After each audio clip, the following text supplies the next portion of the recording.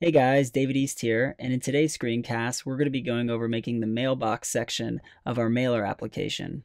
So in the previous tutorial, we created the sign up section, and now we're going to focus on the mailbox section. So this page is a bit similar to the previous one. We still have our top and our left menus. We still have a title bar with a different title, but we also have some settings to add to the right of the title bar.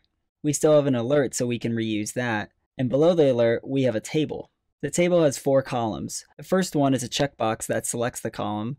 The second one is the from column. Then the next column is the title of the message. And then we also have the date of the message. And that has a little arrow next to it to signify sorting. However, we're not going to get around to writing the sorting feature of this page, but we are going to write the feature where we can select each individual mail item. And if you select the checkbox at the top, it'll select all of the mail items. So let's get going on the HTML. So let's start out by creating a new HTML page, and we'll call this HTML page Mailbox. And before we get going, we need to add our resources, such as our less, and we also need to add in the top menu and the left menu. And since we're not writing this in any specific web framework, we're going to have to paste in the menus. Well, let's change our title first. So instead of sign up, we'll call it inbox, and let's create our section. This will also have a class of content. But we'll also give it a class of mailbox.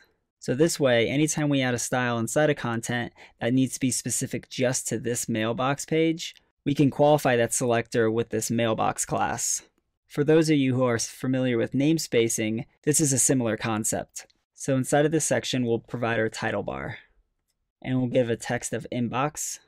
And now we'll focus on the settings that'll be on the right side of this title bar. So we'll create a span, and we'll give it a class of title settings. So the first part of the settings is that they show pagination, and that it's a left arrow, and then it'll say 1 out of 30 of 30, and then there's a right arrow. And then after the right arrow, there's a little icon for settings. So we'll use an I tag, and we'll give it a class of FUI, arrow left.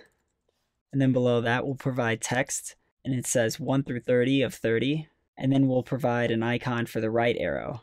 And below that, we'll have an icon for the little gear. Now let's take a look at this in Chrome. So our menus look right, and our title bar looks right, except for the settings portion. We're going to need to float these settings to the right and figure out what's going on with our gear icon. But let's do a little styling in the browser, so let's select the element. So let's set the position of title settings to absolute, and let's take it to the right and take it 25 pixels. Let's also set the font size to 14 pixels, and let's give it a dark gray color. So let's add these styles to our local copy. So in content.less within title bar, we'll add a section for title settings. And we'll first change the right variable from 25 pixels to menus padding left. We'll change the font size from 14 pixels to small font, and we'll change the color to gray dark. So let's go back to our mailbox HTML. And the reason why the gear is missing is because I lost my mind and I didn't type in the right class for the icon. So instead, we're going to need FUI gear. So now in Chrome, our gear is showing up and our settings are set to the right. So now let's focus on our alert.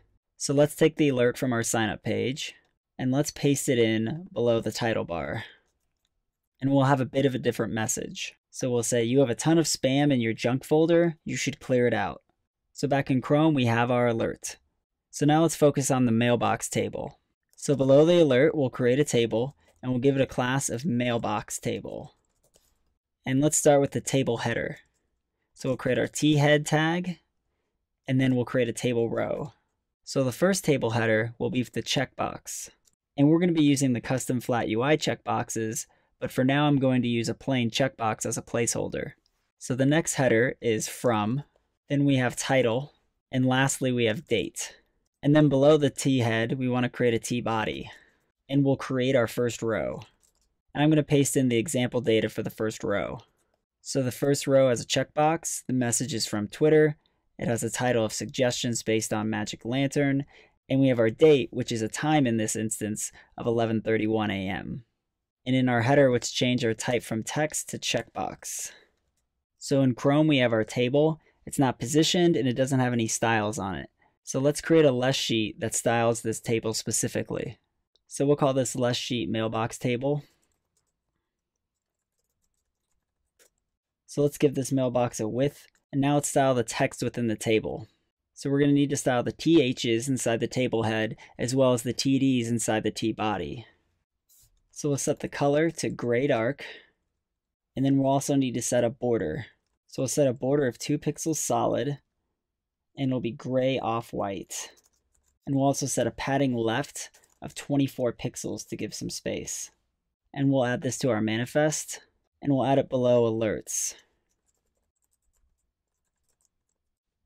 So now we have a nice start for our table, but we need to provide it some padding on the edges, and we also need to control where the borders come into play.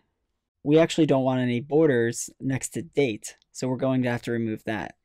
So we need to get this mailbox table some padding on the outside. So let's collapse the mailbox table, and let's wrap it in a div. And we'll just call it wrap. And inside of content.less, we'll add a style for wrap. And wrap will supply a padding of 30 pixels on the left and right, which this variable is called menus padding left. So now our table has its proper padding on the outside. So let's work on this border issue. So we somehow need to remove the border from the date column. But we can't just remove the border from the date column, we also need to move the border right from the column next to it. So we're going to use a CSS selector called nth child. And I'm going to select the third nth child, which this is the column next to date. And I'm going to set its border right to none. Now let's remove the border left from the date column. And we're using another CSS selector here called last child. And this will grab the last element in the series, which will be the date column. And we also want to change the text align within date. We want to text align it to the right. We're going to want to change its padding and give it padding to the right 20 pixels. So now we've gotten rid of the border and we align the text to the right, but there is a bit of an issue with our checkboxes, and more specifically with our checkbox column. We need to center the checkboxes inside of that column, and to do so we're actually going to have to change the width. So now let's focus on turning these checkboxes into flat UI checkboxes. So down at the bottom before the body tag closes out, we'll add a reference to jQuery and the flat UI checkbox plugin. And with this alone, we're almost there. Let's open up our table, and where there's the input type of checkbox, we're going to replace that with the following snippet. And this is a checkbox wrapped within a label that has a class of checkbox. And the checkbox has a data toggle with a value of checkbox. Let's go down and add this to the other checkbox as well. So back in Chrome, we can see our checkboxes are now flat UI checkboxes. However, they're not totally centered in the column they're in. So let's fix that. So the checkbox column is the very first column in the table. And since we targeted the last column in the table with the selector last child, it stands to reason that we can use a selector called first child. And to center the checkboxes within the column, we're actually just going to adjust the width. And we're going to set the width to 7%. And using a percentage-based width will provide us with a more graceful resizing of the table. However, though, since it's a table, it really only will resize so gracefully. And before we check this out in Chrome, let's add more data to our table. So rather than taking you through adding each line at a time, I'm just going to paste in all the data. So now we have our table with all the data and all the checkboxes. And there's a bit of a space between our alert and our table, so let's quickly fix that. So let's add a less file for this mailbox page. We'll call it mailbox.less. So we're using a class of mailbox, and that's the class of mailbox that we added onto the content section. And this will allow us to set specific styles inside the content section. So we'll take the alert and we'll set its margin bottom to 45 pixels instead of the 70 pixels it's currently set at. And we'll add this to our mailer manifest. So now as you can see, we've reduced the space. So there's one feature that we're still missing, and that's when you select one of these checkboxes, you want the row selected to have a light green background applied to it. Also, if someone selects this top checkbox, we want all of the checkboxes to be selected and a light green background applied to all rows. So now that we've completed our mailbox, we'll focus on the checkbox functionality and implementing that in jQuery in the next video.